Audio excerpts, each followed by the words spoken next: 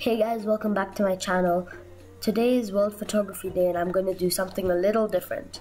I'll share my photography journey with you. Hope you enjoy.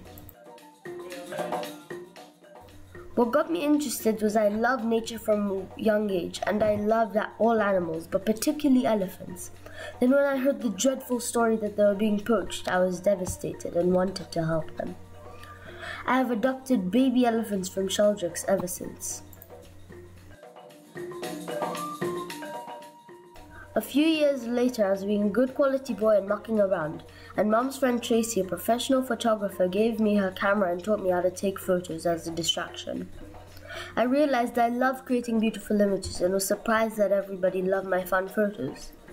From there we went to the Mara and Tracy helped me move from flowers and dogs to lions and elephants. Thank you, Tracy. I would also like to thank Adarsh who set up my channel, who is also building his YouTube channel. Link in the description down below.